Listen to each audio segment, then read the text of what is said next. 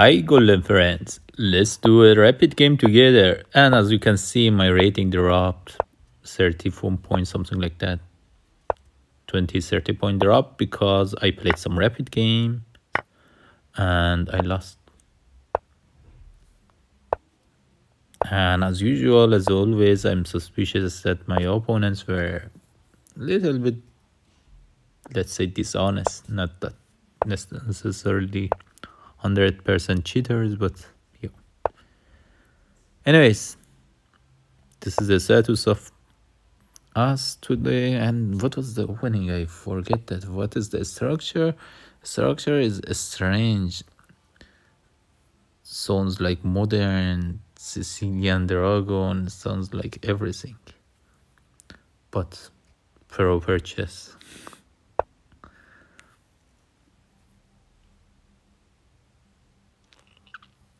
What I'm doing here. So I fast forward opening moves because I want to see what can I do. Okay, he did a very committal move, moving the pawn forward. I should of course relocate my knight, maybe knight d8, b7, then c5 is the option for me. But this was too committal. He wanted to remove defender of my queen, but he doesn't have a good attack running as well. So I cannot even go to b8 because I didn't thought about b8 because I don't see immediate future for my knight. So I didn't thought about it, but now I'm thinking more is that then I can play b4 and put the bishop on b5 and bring the knight to d7. Maybe that's option. Let's hope for the best. So b5, b4. If takes, I take. That's fine. If pushes, I don't know. He cannot push, right? Because I win the knight. So he takes, I take, and that's fine. I think I have a pawn, he has a b pawn. He don't go back. I mean, that's one of the most strange things that he can do. Yeah, he can go forward, of course. Then I just grab this knight. I need a space. Yeah, I grab this knight. Or I grab the pawn. I cannot grab the pawn. Oh, wait a moment. It's a complicated position. I cannot grab the pawn. I can grab the knight. Why I didn't grab the knight? Because I saw that if I take the knight, then takes my pawn, attacks my queen. That's not what I want. So let's bring the bishop out as we wish. Ooh, I see second dangerous move. If I bring the bishop out, plays bishop b5, b6, and attacks my queen. So maybe the best is for me to grab this knight and hope. Nobody dies by hope, because of hope for best. So I have no choice but to go back. Let's go back. Yeah, he had that intermezzo move. No, I want to exchange queens. That doesn't sound sane move, but I'm offering exchange of queens and I want to go behind his pawns and attack the pawns from behind. Hope that it works. And on the other hand, I see that his bishop is doing not that great. So what can I do here? I can attack the pawn. Yeah, I think I can attack this pawn. Next, I exchange pair of rooks. He plays very well, actually. Plays very well. And finds all intermezzo moves. That's really strange. These are very similar to engine suggestion, like first bring the rook there and then go for exchange of queens. But because he doesn't spend like fixed amount of time for every move, so I not that suspect that he uses engine. So what to do next? Very difficult. Very difficult. I'm happy with the row actually. If he moves the queen away, I'm very happy actually. But of course he doesn't. So what to do next? I don't know. Let's see. He moves the queen away. And we get back one of the pawns, or no? No, we don't. He brings back the bishop, but that's fine. As long as he's cutting off his queen and bishop, his queen and rook, then it's fine. Yeah. So we try all the best and let's see what happens. If he moves the bishop away to defend the e pawn with the queen, then anyways I will capture that pawn because I'm attacking to his rook with my bishop. So hopefully this pawn is gunner, unless he finds something new.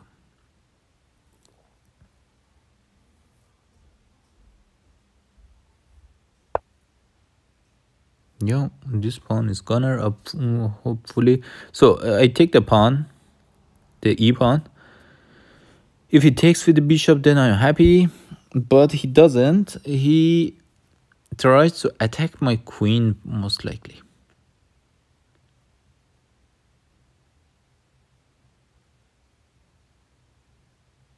He moves the bishop away. I don't know. I have no idea what he can do. So let me just take the pawn. And you know, I didn't see any good move for him actually, except giving up the bishop. It's not even good. I mean, he loses the second pawn as well, because I'm attacking rook and he cannot defend the rook and the pawn. So I win the second pawn as well. Wow, unexpected. So for now my knight is a blocker there. I should activate my rook as well. Knights are very good blockers, but I should be careful.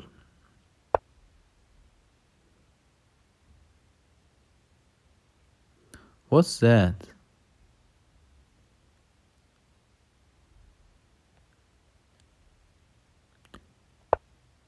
I'm attacking rook and a knight. What if he offers rook exchange? Wow, really?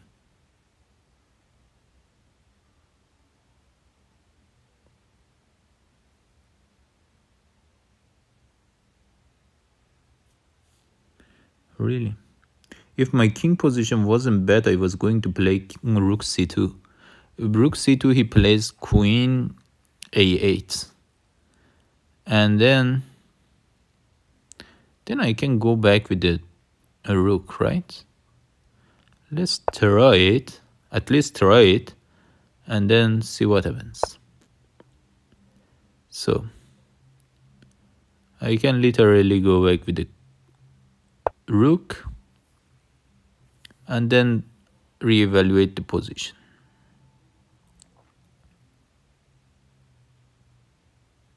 Now again I'm attacking the rook and the pawn.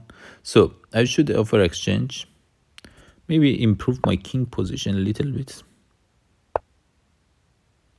And then offer exchange.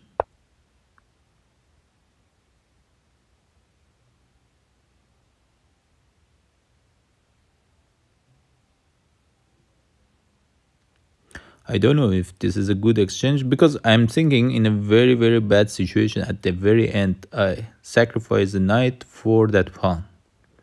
Then I have two pass pawn. I will create two pass pawn, hopefully.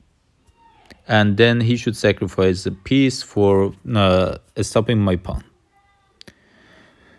So it's a trade-off. It's a trade-off, and we'll see who will succeed in this trade-off.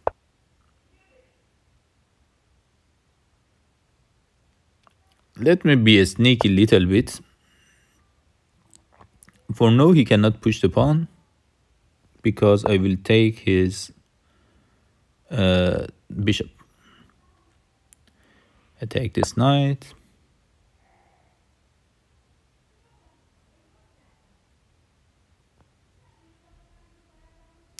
Okay, what to do next? I'm thinking about my intention from bishop d4 was to play rook c2, attacking the f pawn and winning that pawn, and making sure that I will have two passed pawns at the moment that I give up a knight for his pawn. So what can he do here? The way he thinks, he should retreat the knight, right? And it doesn't have a good square to retreat, actually.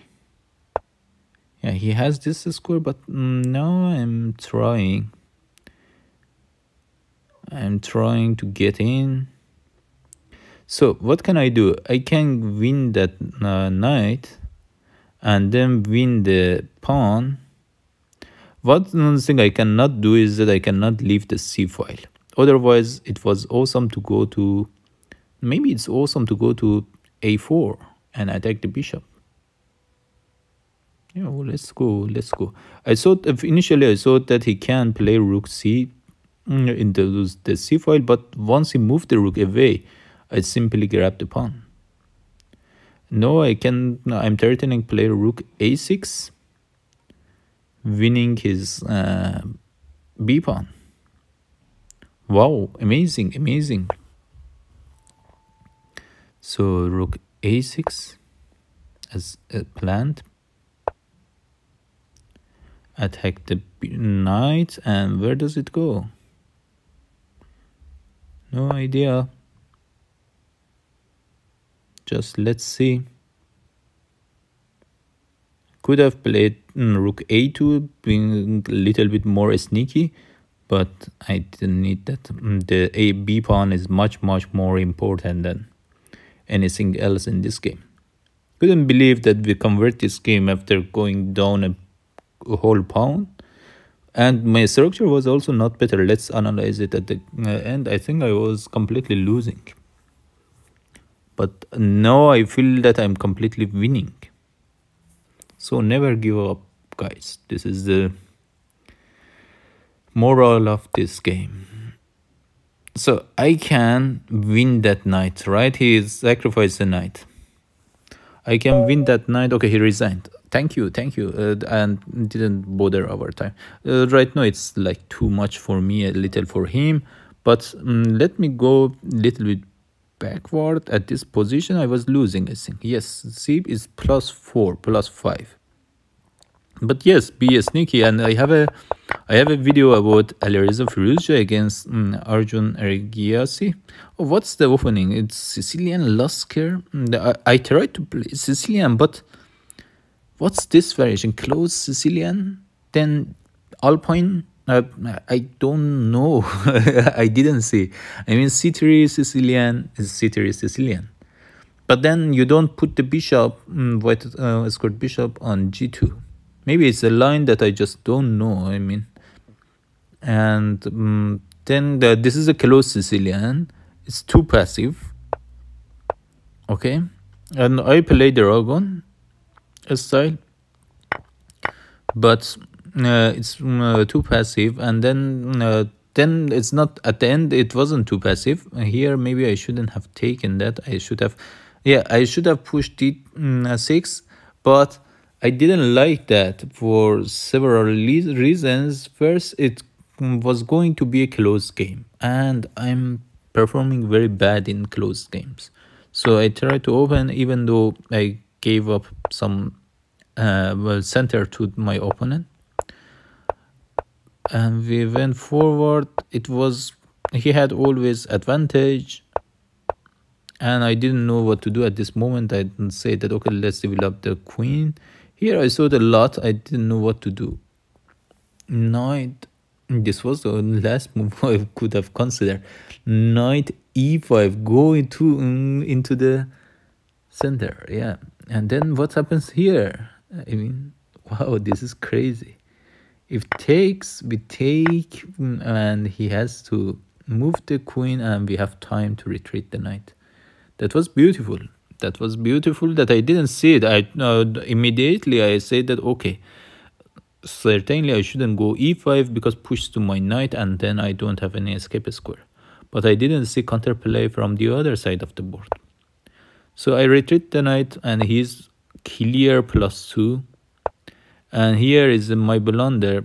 I first moved, then thought, and then didn't know what to do. Here it doesn't matter retreating the queen or not. You should create counterplay. Yeah, I was saying that there is a video in my channel about Arjun and Alireza playing against each other, and Alireza was really sneaky in that game, to really tricky. And yeah, it's +7, +5, and so on. I was happy with draw, of course, and he wasn't happy, so he gave up some positional advantage to me. Right now my queen is a king of the game, ruling the board, and here gave up a pawn that was like breaking point of the game. Like the ice break here. I feel that at this moment on I was doing good. I knew what to do. And here it was the last blunder. I was really expecting him to play knight e2, develop the knight and connect the rook and queen together, but he was angry losing the pawn. I don't know. Or I was expecting him to move the bishop away and attack my knight with 2 forces. But anyways, he didn't complicate the things, and then we were happy from now on. And here we grab the next pawn and bring the rook into the attack, being a little bit sneaky. Okay, here sneakiness wasn't good. He could have bring the rook to the... Ooh, what a move, what a move. He could have bring the rook to the c file. I couldn't capture this rook because after some exchange, after he moves away, oh sorry, he should go there to not have a check. Then his queen has the d8 square, and I should run, you know. I should run. This d8 square is for his queen, and it's very, very difficult for me to continue this game. Wow, wow, what a miss by me. It was a equalized position. After a lot of attempt, I equalized the position, and then such a miss by me. Anyways, let's go here. He saw that what move I made and retreat the queen. And yo, let's go forward. I want to reach to a position that, okay, here I say that I want to escape with the king and I don't want to draw the game. Even though the game is very drawish. So, and here was the point that I say that in a very worst case, and you can see as well in the engine evaluation, engine says black is doing a little bit better. In a very worst case, in a catastrophic case, I will give up a knight for that pawn, but I have 2 pawns that I will try to make 2 passed pawns out of them. For example, by attacking the f pawn, and they are somehow unstoppable. To my eyes, here I was almost winner, even though I was planning to give up a knight. But then he blundered, he just pushed the pawn, and this was also the other problem for him was that he couldn't push this pawn easily. Yes, because as he did, my bishop comes in, and then it's end of a day. I mean, I don't even need to sacrifice the knight anymore, but that's there as a last option. Yeah. From now on, I played good. I don't know, here says that directly attack the pawn, right? I don't know why I did slowly. So doesn't help, and here he resigned. Yes, I hope you enjoyed, and yes, be a sneaky, guys. Don't give up easily. You saw that I was -5. It was +5 for white, and then I won. But yeah, he was up with a single pawn, and he had a pass pawn basically. He couldn't convert it, and it's not necessary. And he's a high-rated player, right? 2,200 something, 2,300, almost 2,300 player. Yeah, it's not that your opponents, if you're like 1,500, 1,800, 1,900, I don't know. It's not that your opponents are super grandmasters. Even super grandmasters sometimes cannot convert it. Watch my other video about Erjun and Alireza. Erjun was +5 at some point, but couldn't convert it. And yes, here is as well. Yeah. I hope you enjoyed. See you next time. Bye.